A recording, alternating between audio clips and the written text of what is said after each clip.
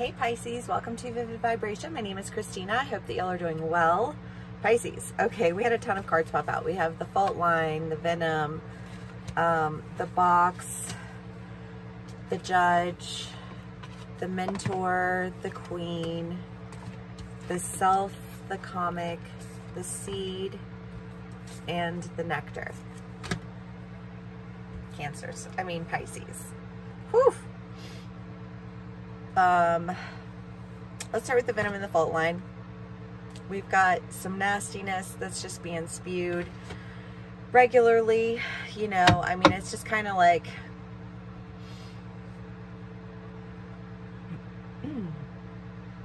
I feel like there's an element of just being triggered, right? Pisces, it's been in your reads for a while now of just this idea of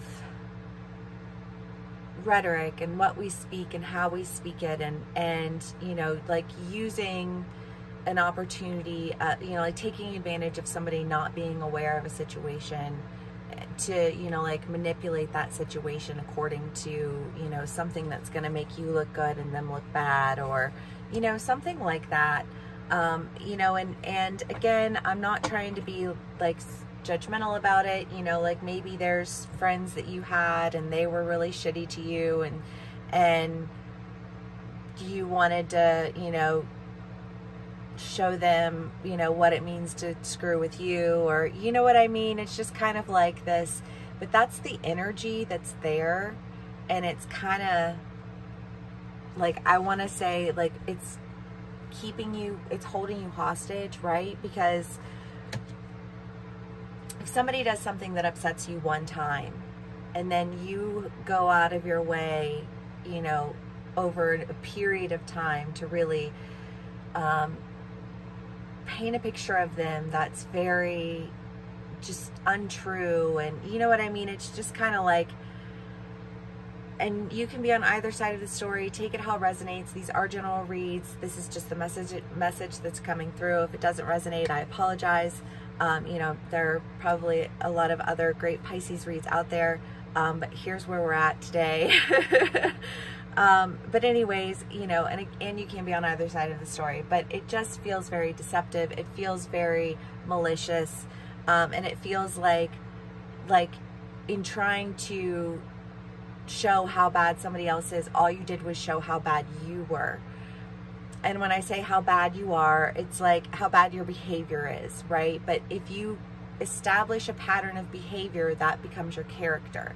And I feel like there was this landslide of doing more damage to yourself, right? Because being angry at somebody doesn't hurt anyone but you.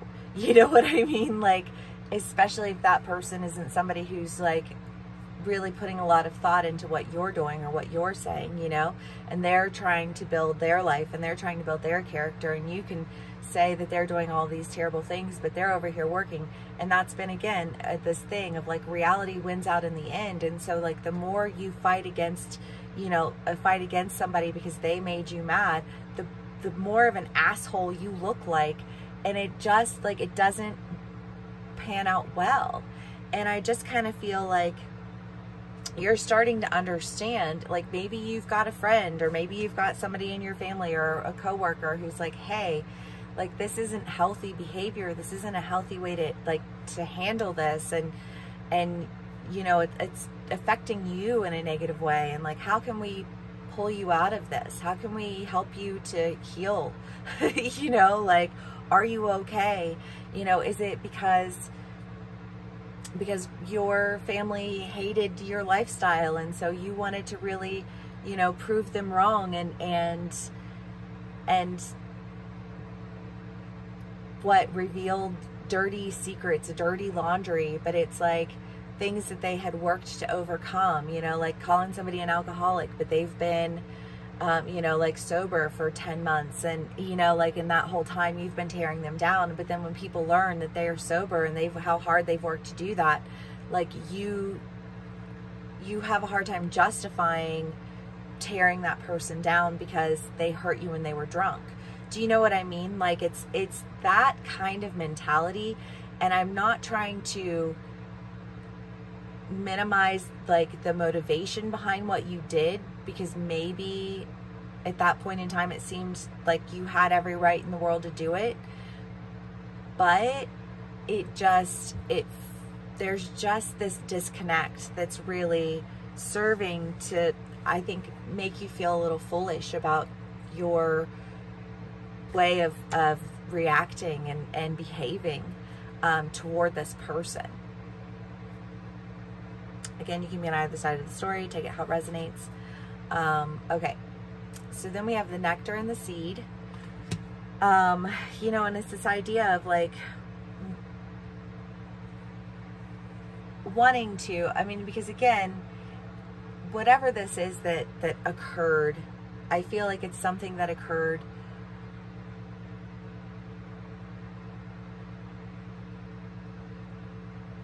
we're multifaceted people, right? Let's start there. We all embody different facets, different parts of who we are.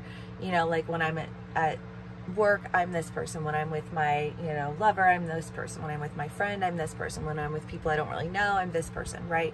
And so people are going to have different perceptions of you, and you can't allow for one person's experience of you to dictate your entire persona, right? You can't allow for yourself to be lost in the idea that somehow you're bad now because of this one thing. But what you do need to do is acknowledge that one thing, understand why you reacted the way you reacted, how it is that you, like, how it is that damage was done according to that, and work to ensure that you're protecting the rest of your life, that it doesn't continue in that way, right? Because just because you behaved in a certain way in one circumstance or one area doesn't mean that that's who you are in your entirety.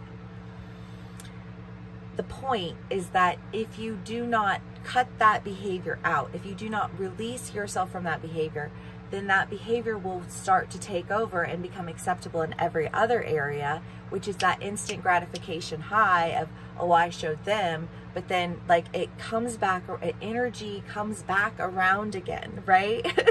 Karma isn't a bitch. It's a reflection of who you are. And so if that's not what you want to be reflected back to you, then don't behave like that. And sometimes we have to go through the lesson, right? And I feel like you're going through the lesson. I do think that there's somebody who's kind of helping you to see your way out of it, and remind you that there's more to you than this one particular instance in your life, right? Having an awareness of our shadow state does not make us instantly exist in the shadow always and forever, right? You can't be afraid of it. You can't walk around carrying guilt and shame. You just have to allow for it to be what it is, and then move on. You know, watch it in the future. Know that that's something that you have a tendency to want to do, and don't do it. Self-awareness, it's great. The Emperor and the Five of Pentacles. Yeah, make a decision to walk away from that type of behavior. I mean, I feel like this is a pretty straightforward read. Four of Pentacles. Four of Pentacles is the idea of making a home. And the Three of Cups. I mean, I love that. I don't know why, like what popped into my mind, but it's just like the idea of a home. Like I thought of like a kennel, and like you want to clean the kennel, you want to clean your home, you want to keep whatever it is that you're taking care of, you want to keep that space clean. And I feel like you're cleaning up some space, Pisces, and I love that. Okay. Pisces, what else can we get for y'all?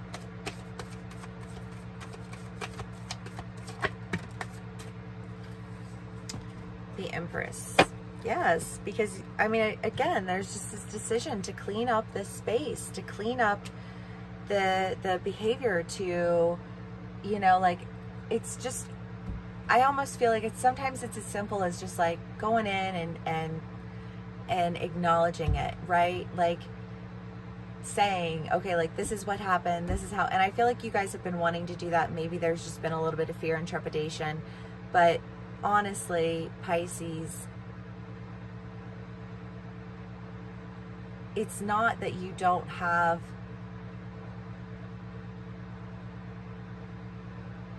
a gift of understanding or a gift of communication or any of these things. It's just that when you take it in a direction that's manipulative, you know, out of revenge or out of spite, you know, like that comes back on you, not the people who are working to better themselves. And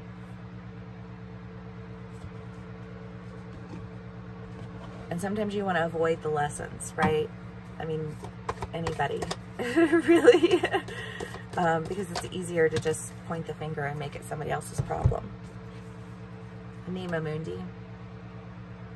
But the problem is that we are connected. We do have, our lives are interconnected. You know, there is overlap and overlay. And if you decide that you want to play with something that isn't yours to play with, or you want to, you know, like speak something that isn't yours to speak, or you want to paint a picture that isn't real because of whatever reason or motivation you have, you know, like, we are all held accountable for our own actions, right? Like, in the end, you know, and so it's important to not let other people's actions dictate our reactions, because in the end, like, they could have been moving on and developing and growing from those, and you're over here still sliding down the mud. But I feel like you're getting out of that, Pisces. I love that for y'all. You know, I know it's not an easy lesson to learn, but it's a lesson that we all experience in life. I hope this resonates with y'all. Thank you so much for spending some time with me. Please give me a like, share, and subscribe if it does, and I will see y'all again soon. Bye.